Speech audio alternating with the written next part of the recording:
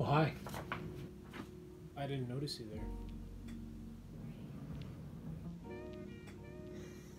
So, I brought this up a while ago for many of you guys who might be here for my announcement, but this is going to be the first YouTube video on how I do the shoes that I do. I thought that, you know, I might as well start off with something a little bit simple in case you guys want to follow along, because this is going to be how I do shoes. There's a fucking hair in my mouth. And then I'm going to show you guys how I do everything. I'm going to be doing 2 shoes just because I thought, you know what, it's a little bit more simpler. These shoes don't really take me that long. I'm going to be showing you how I turn this to this, and then I'm going to be showing you how I turn this into this. Today I'm going to use some red, yellow, orange, and maybe even a little bit of white just for protection. Now I'm going to be using 2 types of tools in this video. I'm going to be using my airbrush gun, and then I'm going to be using my paintbrushes today. In this case, it doesn't matter what you have, anything can work. I just like using the airbrush sometimes, and sometimes I just like using my brushes. So I just got a pair of these. A friend got them for me for Christmas, and I haven't opened them yet. But you can just get any type of brush, doesn't really matter. It doesn't have to be a specific type of one. And one more thing also, before we do anything with the shoe, we should always use some acetone nail polish remover. It's the same type of thing, and some cotton balls, and I'm going to show you why now. So as we can see, I'm just getting the shoe all prepped up, nice and ready, placing it down, getting my acetone on ready. If anything, guys, the acetone at the hardware store costs about, I want to say about $10 to $15 or sometimes $6 depending on the size that you get. But regular nail polish remover, which I'm sure that everyone and their mama has, is the best option. All this is really doing is just taking off the factory primer that they put onto every one of these Air Force Ones. It's also exposing the leather to open air, so that way the paint locks in nice and tight. But one of the other most important things that you should always focus on too when you're doing a shoe is the taping. Now, taping is a super important aspect as to when you're doing your shoes, just because you don't want to have to get paint into those unwanted spots, because then you'll have to go back and refix them all the time. And especially when you're using an airbrush gun, this paint will splatter everywhere, guys, so it's always best to be safe than sorry. Now, a lot of the times you're also going to be seeing that I use my X-Acto knife a lot just to get into those edges. This is just because I wanted to get into every little corner and bit that I wanted to get in, so that way no paint seeps through. However, later in the video, you're going to see how I make a couple of mistakes and how to fix them easily. So the next step to my process is what I always do is I check to make sure, you know what, okay, taping's pretty good, you know, I don't get the laces, I don't have to worry about this part or getting into this part of the process I'm going to be doing. But right now, the next tool that you should get is, I would recommend getting one of these airbrushes. You can probably get these on for Amazon for about like 20 bucks. For the gun in general, the presser itself might be a little bit over 70, but it's totally worth it. Once we get our air gun ready, you know, it's all nice and clean, nothing's in the chamber. Take our red paint, shake it up a little bit, pour just a little bit in there. Then we're going to be wanting to get some airbrush thinner. The only reason why you're going to be wanting this instead of just shooting the paint straight out as it is because the paint is too thick, so you're going to want to get this thinner. I don't really know the science to explain it, but this just makes it thinner so that way it goes to the gun way more easier. We're just going to take a little bit of this. I got an old needle that I can use, start mixing it. Then once we've mixed it, look how nice and liquidy it is instead of it being thick. I like to just test it out just to see if there's any passage going through, any clogs, anything that I need to clean up before I start going. So I just go into my hand. A little bit more spray right there, so we'll see how this goes.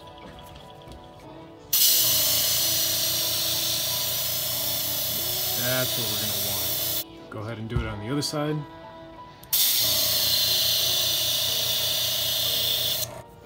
So I just had to clean up a little bit of the spill right there, but we can see right here, I didn't really put too much paint in, or maybe I just put too much thinner in, and it kind of makes it give this lighter blendish kind of color. So all we got to do just to fix that, put a little bit more red in there. Not too much though. Mix it up one more time. And then we're good to go. One thing I would like to mention too is to also get a heat gun. If you have a hair dryer, anything else, it's probably the best just to use that. Use your resources. It's what I started doing. All you're going to want to do is take your heat gun, blow it on the swoosh just for a little bit. Move it on to the other side.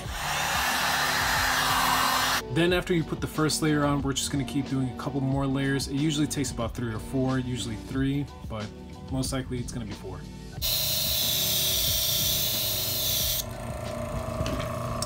So you can kind of see how the paint is getting a little bit more of a darkish kind of reddish color. That's because I just put in a little bit more paint because I put in too much thinner and it kind of made it a little bit too thin as I wanted it to be, but now it's getting better. We'll just put a couple more layers on, move on to the next one.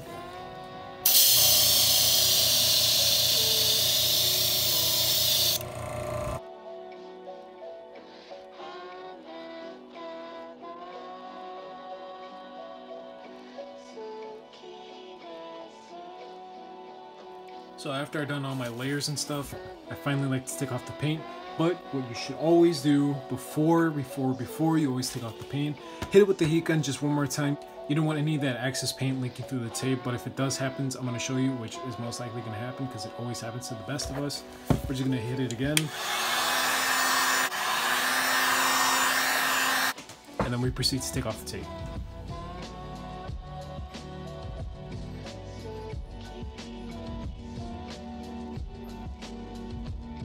All it is the same process. Just take your cotton ball, dip it in some acetone or some nail polish remover, however you want to refer to it, and just go ahead and take that off right there. And then it's all gone. Of course, there's always going to be other edges, and you're always going to be wanting to be making sure that you don't hit your design. So just be cautious when you're using this. Another tool that I use is just a Q-tip. I did this also in acetone. This is just so I can get into those little edges that my cotton swab can't reach into, just so that way I can get the nice and perfect edges ready.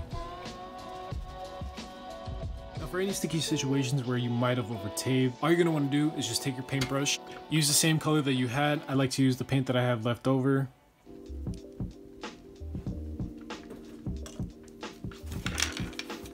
And then I just go in it again. This is why I say it's very important to remember how many layers that you put on your shoe, just because you want to make sure that you're doing the same amount of layers, because one spot might be a little bit too bright, the other might be a little bit too dark. But all you got to do, remember it, or just eyeball it, might as well. Now that we've gotten everything done with the swoosh, we've done a couple of cleanups, made sure that everything was kind of a sharp edge. Now we're going to be moving on to the tongue, the rear, and the side panels. There are two ways that you can be doing this. One, I like to either use a fine brush just because it's got a nice edge to it. You really got to make sure that you maintain these, go along the edges. Guys, make sure that you take care of your brush. But for those who are really balling on the budget, because I know that sometimes these can go for about $6, $3, and if you really don't want to be paying that much, use a toothpick. Guys, I've been using this for years. It still works for me, but I just like using my brushes because I paid for it, damn it.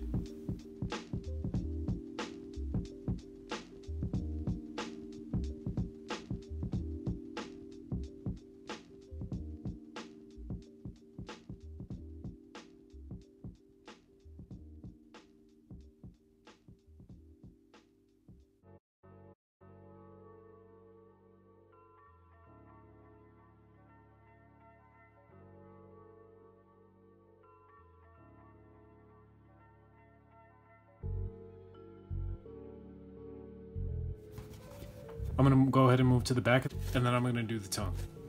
Now for this part, I don't really find it as hard as any other part, but I really like to use the toothpick for any part of the heel or in the tongue, just because I really get into the fine details and I don't really mess up with the brush, or I don't worry about another piece of the hair just sticking out and painting another side that I don't want it to be. But all I'm gonna do is I'm gonna just go with the lettering with the toothpick and then go in with the edges right here, the swoosh with the toothpick.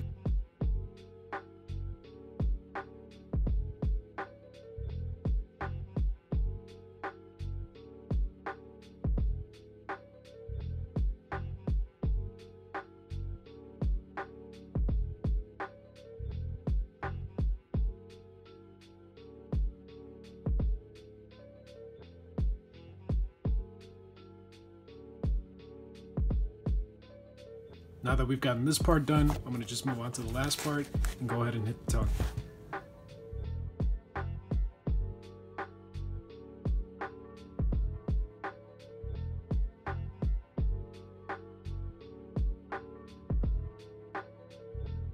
And there we go, you guys. I got everything done. We did the swoosh, we've done whatever the hell this thing is called, we've done the heel, we've done the toe. Now, if you don't mind, I'm gonna go to sleep because it's 12:17 a.m. I have to be somewhere in the morning and I'm really tired. I'll do the next shoe tomorrow. Oh my god. Now that I've got the other shoe done, I'm gonna go ahead and start working on the Jordan 1.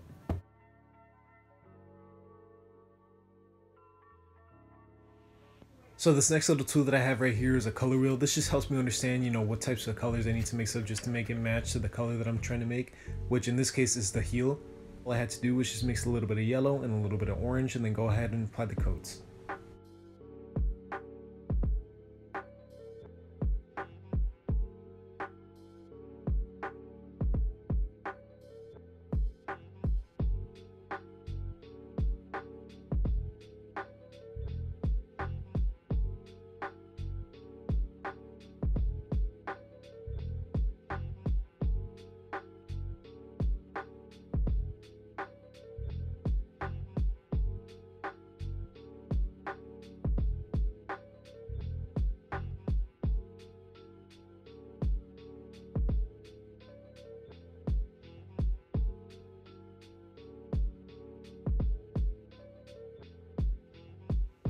Okay, now that we've gotten everything done from doing the outside and doing it to the inside, we can finally get rid of this and get into this. Now you might be asking yourself, what the hell is that you got in your hands?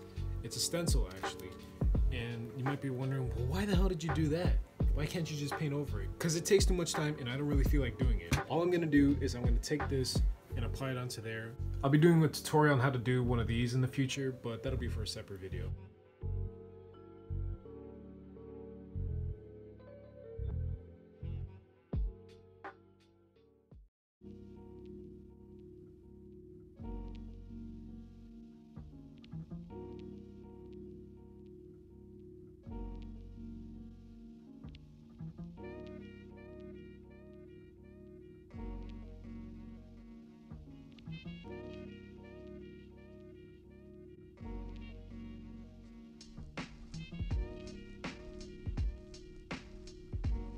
Living young and wild and free. And there we have it. It took me about 4 minutes to do that because, God forbid I would ever do this correctly. When I applied the heat of Hades, I don't put a little bit too much because I don't want this vinyl to go ahead and scrunch up. But you know what? We're just gonna put a little bit of. Just apply a little bit of pressure into there. Now you might notice a little couple of details are missing, like this little dot right here, a little bit of dots in the A's. I take care of those at the end, usually with a black toothpick, and I just go ahead and dip it in since they're little dotty spots. Last thing we should always do with any of our shoes, I'm also going to do this on the Air Force Ones too, is you will always want to put sealer in, usually just to make sure that everything is nice and tight in there, no scratches or scuffs. Go ahead and mess up the paint. It really keeps it sealed in. I prefer to use Angelus acrylic finisher, but you can really also just use anything. I started off with this kind of sealer. You can usually get it at Hobby Lobby, but any type of sealer really works.